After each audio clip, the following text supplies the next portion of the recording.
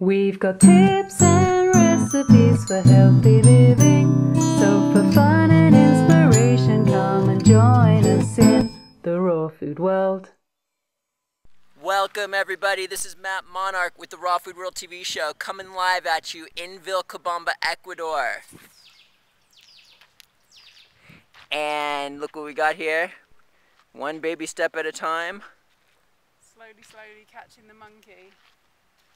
Yeah, they brought some more soil, which some of you have been asking, where is this soil coming from? It's coming from 2 lots over. The soil is like really different in different areas here, and the soil that they were digging up over there, making somebody's foundations for their home, it's really good stuff. I mean, the stuff we had was good, but this stuff's like really good. And then what we're going to do is to make it really good by adding in some kind of composting element. So we have some actual compost, and I was just talking with a guy today about maybe getting some ash from a sugarcane factory, which is something that people often do here to feed the soil, and horse manure as well. We have tons of horse manure, so we're probably going to do a combination of those 3, mix up this soil with that, so it's just like off the hook nutritious, and then these beds are going to get filled in. I heard that they got to wear gloves when they deal with the horse manure. Did you hear about that? Mm-mm. If they have an open cut and they're dealing with the horse manure, it will kill them. Wow, that sounds pretty intense. What happens is they need to rush to the hospital, and there's a chance that they might be able to survive. There's something in the horse poo. Who said that? Jose. Maybe we should go talk to him about it right now. The expert with horse poop, Jose! 1 second. Okay, so we got Jose here. He's going to explain all this to you for us. You were mentioning to me earlier that if somebody was messing around with horse poop and they were to have a cut on their finger, it would kill them. Yeah, in English? Yeah. In English? Yeah. Yeah. In this horse poop, there are some bacteria we call tetanus in Spanish. In English, I don't know. And you have an injury in your body, especially in your heart. Tetanus. Tetanus, yeah. Oh. Got this bacteria in your hand, and then if you don't go fast to the doctor, you will die. And you will be compost, like the pop. It's a dangerous occupation. Jose is helping us with lots of things here. He's very useful with his hands, and he knows a lot about the trees and the plants here. You're actually a guide, right? Like native guide, touristic guide. Yeah. For Vilcabamba? Yeah, for the national park, Podocarpus National Park. Wow. And he speaks English, and of course he speaks Spanish fluently, so he's helping us to communicate with people as well. And look what he did. He put up a hammock for us. I've always wanted a hammock, and he just put this up a couple of days ago, and I had my dinner sitting in here yesterday, and I was just in actual bliss, sitting in a hammock. It's actually an gym. I forgot the straps, and she made a hammock out of it, but gyms are used for hammocks. Yeah. Yeah, I'm so excited to get the straps for this thing. I'm going to be hanging and all that fun stuff. And then we'll get another hammock. So for now, the gym is the hammock. So did you want to show everybody the trees? Yeah, I wanted to show you. This was so exciting. Was that yesterday? Or the day before?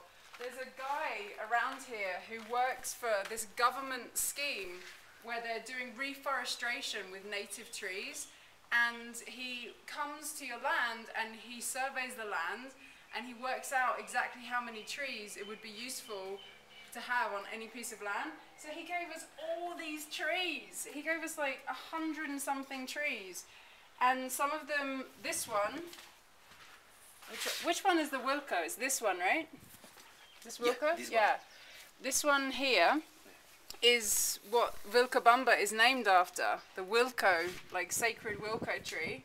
And then, what else do we have? We have Tomato tree. Tomato tree, tomate de árbol. Tomate de árbol. And this makes like these kind of reddish, pinkish fruits that you can put in juice and stuff. And then he gave us papayas. Where are they? Here is. Oh, yeah, we bought those ones. There's these baby ones that he gave us as well. And What's the other one? Change? Change. Is that this one? Yeah, Yeah. this one. And so this one and the Wilco, they don't really produce food, but they produce like a kind of gum, like a resin. Like almost, I think it would probably turn into amber, right, if you left it. I think yes. Yeah. Yeah. And then some other ones as well. And so he just came and gave us all these trees, like 100 and something trees for free. And now we're starting to plant them. Jose's son is helping us to plant them around the perimeter. So we're going to create like a green fence around the perimeter. Yeah, it's some government reforestation program, right? Yeah. Yeah, it's awesome. And I just ordered 100 fig trees today. Right, babe? And some of them are pretty mature, right? Yeah. 100 fig trees. We're going to have a fig tree forest. That's all I care about. And how much is that going to cost? Like $200 for 100 fig trees? I don't know. I don't know how much they are. But yeah, a few $100s, I would think. And a few years into production, they're going to pay back for themselves many times over already. Right on. So, isn't it true that, what are fig trees called out, figs called out here? They're not? Higos. Higos. We call higos in Spanish. Right. And when the figs is black, it's ready for eat directly. No cook it, just eat. And Oh. it's sweet. Do people cook the green ones? The here? green ones. The black ones, no.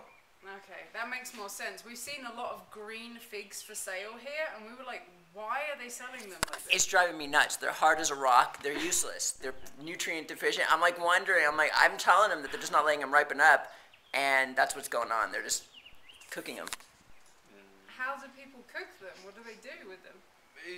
Add the honey, and it's like a Jam. jam. Yeah, okay. It's like a jam. Like a jelly. Oh, Yeah. jam, because it's all the figs. Just cut in four and put it with the honey and boil for a couple of minutes, or maybe 1 hour.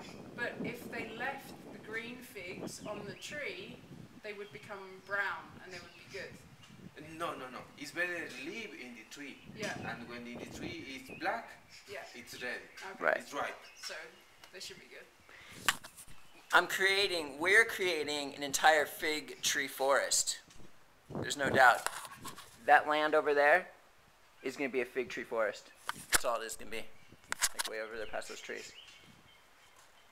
Yeah? Yeah. Okay, and who do we have here? This lovely, beautiful goddess. Angela Stokes Monarch. And we've got Jose. and Matt Monarch. And we'll see you again tomorrow in Vilcabamba, Ecuador at the Raw Food World TV show. Thanks for joining us. We'll see you again at the Raw Food World.